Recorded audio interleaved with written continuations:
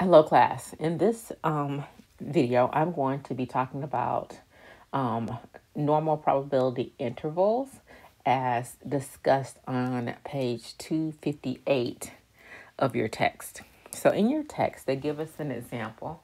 And in this example, they're telling us that the United States, the author researched many cities in the United States and found that the annual snowfall amounts in Minneapolis, Minnesota from 1884 to 2012 tended to follow a normal distribution with a mean of 46.3 inches, which is ridiculous amount of snow, and a standard deviation of 18.4 inches, right? And they give you a histogram in the book and it follows a normal distribution. And so he goes on to ask, what is the probability that the snowfall will be between 30 and 70 inches? So greater than or equal to 30, but less than or equal to 70. So I took the liberty to go ahead and draw this out. And so if this is the mean is the 46.3. And what is the probability that the snowfall is going to be between 70 and 30 inches?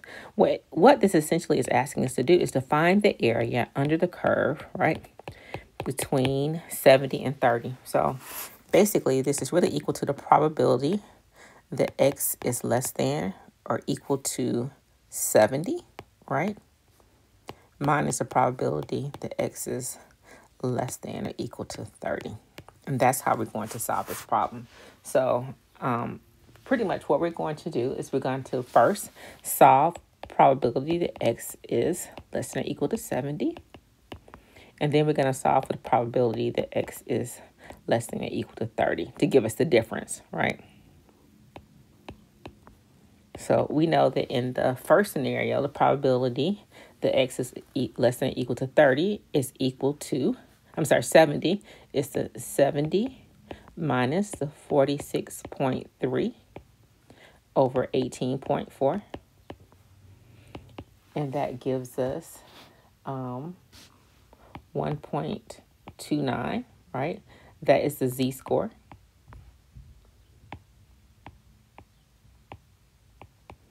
And then for the probability of x less than or equal to 30, we're going to have the 30 minus the 4.63 over 18.4. And that's going to give us a negative 0.89 as our z-score. You cannot take the difference between these two things to find the probability.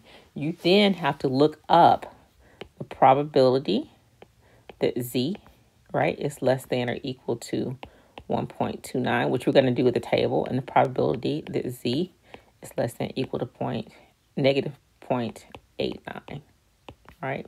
And so when we look these two probabilities up, we find that the probability that the z is less than or equal to 1.29, that is equal to a 0.9015, and the probability that z is less than or equal to less than or equal to negative 0.89. And again, the tables for this are in the very back of your book and the appendices, but this is equal to a 0.1867. We then take the difference between these two scores, right? So we know that the probability that x, I keep trying to erase with my finger. Can't do that. This is not a whiteboard.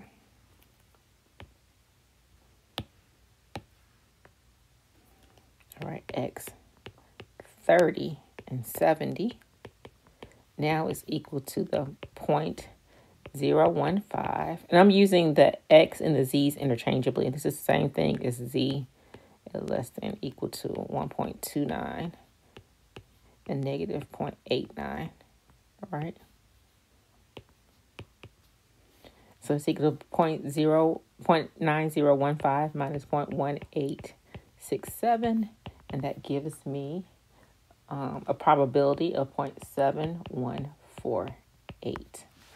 Again, I'm supplementing what is in your book with this video. So please read your book, watch the video. And if you have any questions or concerns,